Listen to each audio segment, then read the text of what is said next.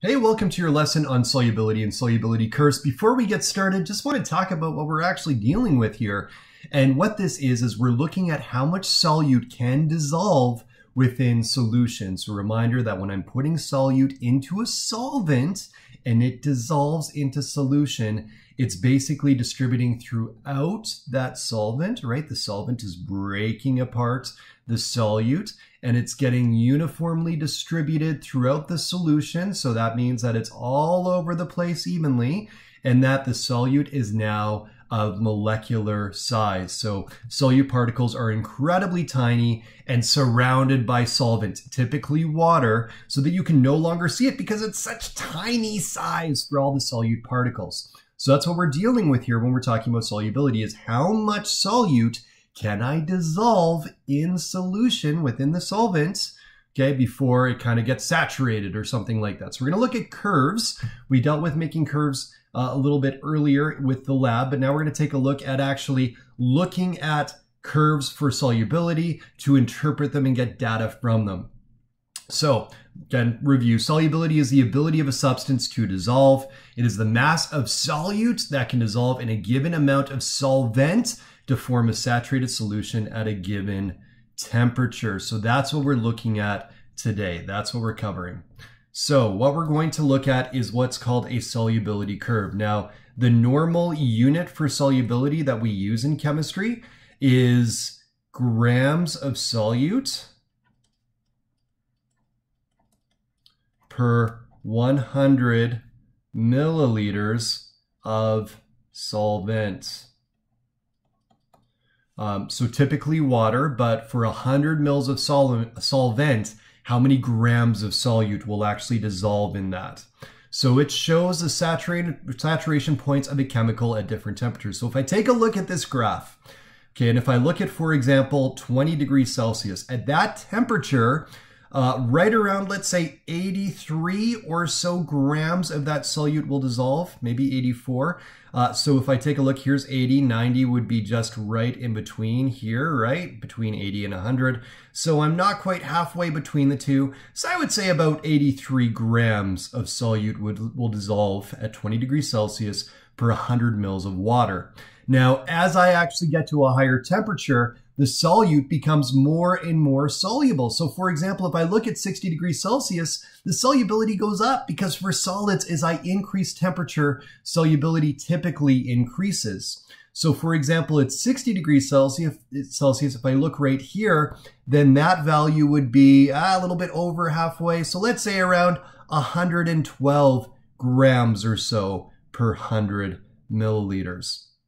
Why don't you try out this one? How soluble do you think the solute will be at 80 degrees Celsius? So what will the solubility of the solute be at 80 degrees Celsius? Try that out. And if I take a look here, right there, right, I've got about just over halfway, there's 130. So let's say around 132 or so, 132 grams per 100 mils of solvent is what I have going on. So that would be how much solute I can dissolve at that temperature for the 100 mils of water. Now, let's talk about what happens if I add more. If I add more than 132 grams, let's say I add 140 grams at 80 degrees Celsius of whatever the solute is to water. Let's say it's sugar, okay? So I add, let's say 140 grams of sugar to 100 mils of water at 80 degrees Celsius. What would happen is not all the sugar would dissolve. I would have 8 grams or so of sugar that would be left over at the bottom of my solution that simply would not dissolve. So my solution would be saturated and I can't get any more to dissolve at that point. Okay, 132 grams is the max amount of sugar that would dissolve at 80 degrees Celsius in that 100 mils of water. So that's the amount that's needed to make a saturated solution. Now, what if we added just 120 grams? Okay, we added 120 grams of sugar at 80 degrees Celsius to the 100 mils of water. Well, in that case, I would have an unsaturated solution. It would all dissolve, but I still would be able to dissolve more. So I would call that unsaturated. It hasn't quite reached yet its saturation point of the max amount of solute that would dissolve at that temperature. So saturated solutions, that's what this curve represents, is how many grams will dissolve at that temperature for 100 mils of water or solvent. Okay, and we already kind of went through that, but as I look at this curve represents the amount that I can put in before no more would be able to be dissolved and I would have a saturated solution. So here's another question. Actually, we already covered this, so I'm just going to skip past this. We already did that one. This one we haven't done. Okay, we didn't do 70 degrees Celsius, so try that out. What is the saturation point of the solute at 70 degrees Celsius? And we have to guess a little bit here, but if I go to 70-ish, then I would interpret that right around 122 grams or so. Okay, 122 grams per 100 mils of solvent is what I'd put that at for 70 degrees Celsius. Just over 120. What temperature is the saturation point of the solute? 160 grams per 100 mils of water. Try that one out. So 160 grams is right here. So that means that for temperature, okay, I'm right about there. So 90 would be at this point. So I would read that as right around 93 or so degrees Celsius would be, I think, the right answer for that given our curve. So we can actually get values for any temperature in this range or any mass that I have of solute within this range, right? Between, let's say, around 72 or so, all the way up to 164-ish. So I could actually figure out, let's say, I want to dissolve 100 grams of sugar. Well, then I know that I need to get the water to up to at least 42 degrees Celsius or 43 degrees Celsius, somewhere in that range. Okay, so I can get a bunch of data from this curve, which is kind of neat. So here's another question. If a student added 80 grams of solute to 100 mils of water at 20 degrees Celsius, would all of it dissolve? So here's 20, and I'm adding 100. So the answer is no, it wouldn't all dissolve. In fact, the max that I can actually have dissolve is somewhere around that like 82, 83 grams. Okay, so I would have 17 grams sitting at the bottom of this solution that cannot dissolve at the end of the day. It won't go into solution. So it reaches saturation at 83 grams and I can't get any more to dissolve after that. If a student added 140 grams of solute to 100 grams of water at 90 degrees Celsius, would all of it dissolve? So I'm adding 140 grams at 90 degrees Celsius. So here's 90 right here, okay? And I'm adding 140 grams. So given the fact that this is under the curve, yes, it would all dissolve. Yes! And what would you call the solution? Well, because I'm not yet at the saturation point, I haven't put in the max solute that I can and have it dissolve, I would call this unsaturated. It's not there yet. I could put more in and it would dissolve for me. So that's an unsaturated solution. A term we haven't talked about yet is supersaturated solutions. Now, we don't want to talk too much about this, but they're neat. In a supersaturated solution, it's a solution that contains more solute than would normally dissolve at a certain temperature. How I make a supersaturated solution is I first heat it up to a higher temperature and dissolve as much as I can, and then I carefully cool it down, making sure I don't get any impurities or anything else in there, and the solute sometimes will stay in solution. So what that means is it won't come out, it won't crystallize, but it stays in solution, even though it should not be able to have that much dissolved. So for example, let's say I heated up, this sugar water solution to 80 degrees Celsius, and I put in a full 120 grams of sugar into there. So I put 120 grams into 100 mils of water at 80 degrees Celsius. And then I carefully cool it down. Okay, and I let it cool down to, let's say, room temperature, to 20 degrees Celsius. Well, at this point, I have 120 grams of sugar in 100 mils of water at 20 degrees Celsius. So the amount of solute I have dissolved is way higher than should be able to dissolve at this temperature.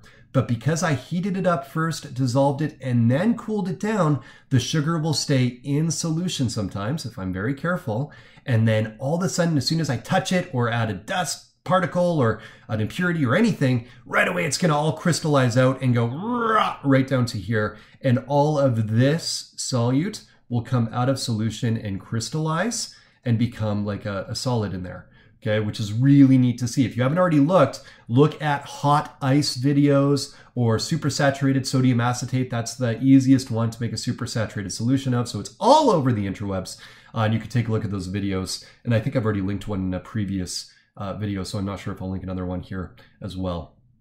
Okay, so that's how you make a supersaturated solution. Again, is you dissolve the solute at a higher temperature, and then you carefully cool it down, okay? And then that solute will stay in solution and will only crystallize out once it's disrupted or given a dust particle or some kind of impurity, and then it will crystallize out. We call the thing that we add a site of nucleation. A site of nucleation is what crystals form around.